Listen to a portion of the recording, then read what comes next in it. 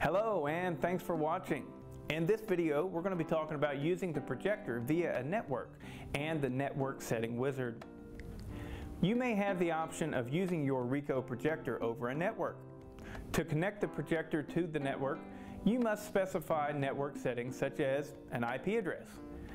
The required settings differ depending on the network environment and how you use the projector. You can configure the required settings easily by using the network setting wizard.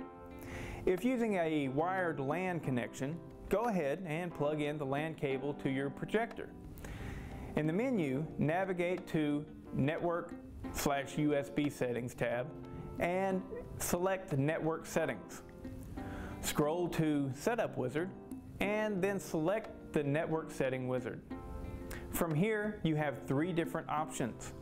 You have wired LAN, wireless LAN infrastructure, or wireless LAN ad hoc. The ad hoc option is a direct link to your computer using Wi-Fi from the projector. This may be performed without any other Wi-Fi sources or network hookups. Choose which interface you would like to use, and the wizard will direct you to the next step. If using wired or ad hoc interface, the wizard will automatically take the appropriate steps. But if you are using a wireless LAN infrastructure, which is normal Wi-Fi, you will need to select the desired Wi-Fi network and enter any applicable passwords.